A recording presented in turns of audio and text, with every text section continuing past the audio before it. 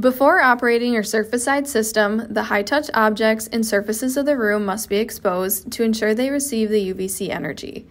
To begin, the bed must be entirely stripped as UVC cannot penetrate linen.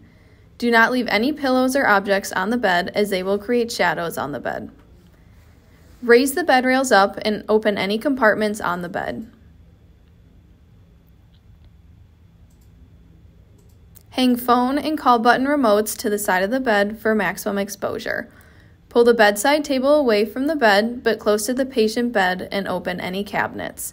Slightly open cabinets and standard drawers.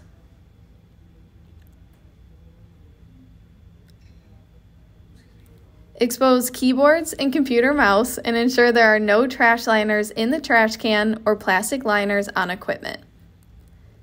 In the bathroom, ensure the toilet seat is up. Then position the emitters in the room. One emitter towards the head of the bed, one emitter towards the foot of the bed, and one emitter in the entrance of the bathroom.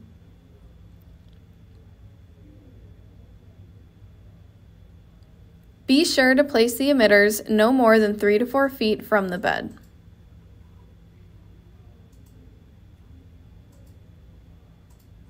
Plug in all emitters. The room is now ready to receive UVC energy.